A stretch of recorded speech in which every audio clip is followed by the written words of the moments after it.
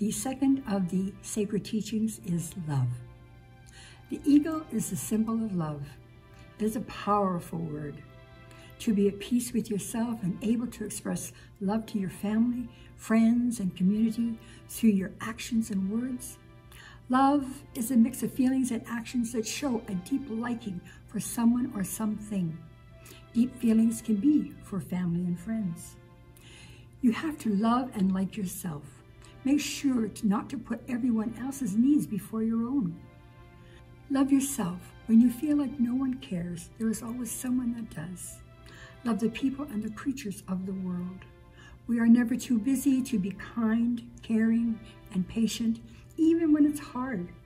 Love what you do and do what you love. Love life. Don't get lost in the difficult times. There is always something to love and feel good about. Love does not want what belongs to others, and it does not brag. It does not easily become angry or keep track of what others have done wrong. Love is full of joy when truth is spoken. It always hopes. It never gives up. The story is about a young boy and something he learned from his father. One night after a very long, rough day at work, my mom made dinner for us. She placed a plate of jam and very burnt toast in front of my dad. Not slightly burnt, but completely blackened toast. I was waiting to see if anyone noticed the burnt toast and would say anything. My dad just ate the toast and asked me, did I do my homework and how was my day?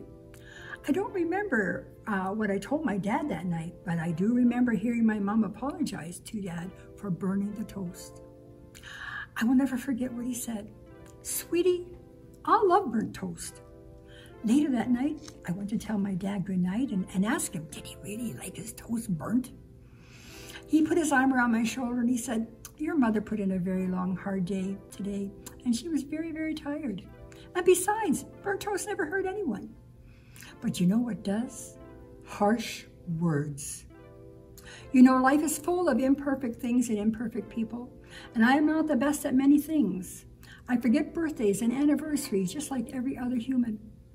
What I learned over the years is that learning to accept each other's faults and choosing to celebrate each other's differences is one of the most important keys for creating healthy, growing, and lasting relationships. Life is too short to wake up with regrets. Love the people who treat you right and have compassion for the ones who don't. We should love and accept everyone for who they are. Although they may look differently, speak a different language, doing things differently, or have physical challenges. Sometimes hugs and kisses and pats on the back, that's an expression of love.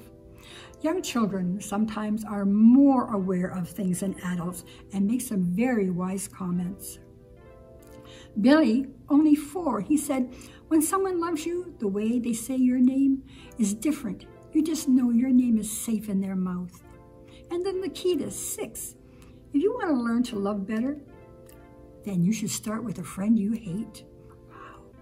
Terry, age 4, love is what makes you smile when you're tired. Those words spoken by the young are amazing. Words are powerful.